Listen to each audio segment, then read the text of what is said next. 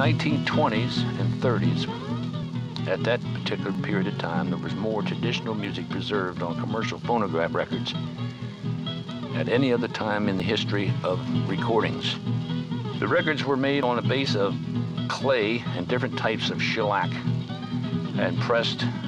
Most of the records from the major companies like Columbia and Victor were very high quality recordings, although the buyers of the records heard very little of what actually was recorded due to the fact they were playing them on crude acoustical wind-up Victrolas.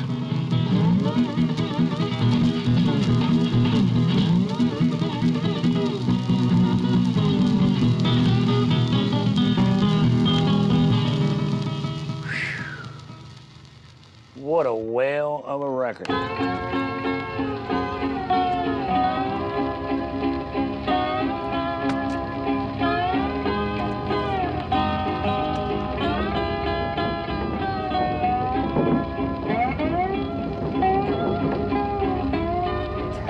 Welcome to Maryland. I first met Joe 2 years ago. I was in there to do a story on him.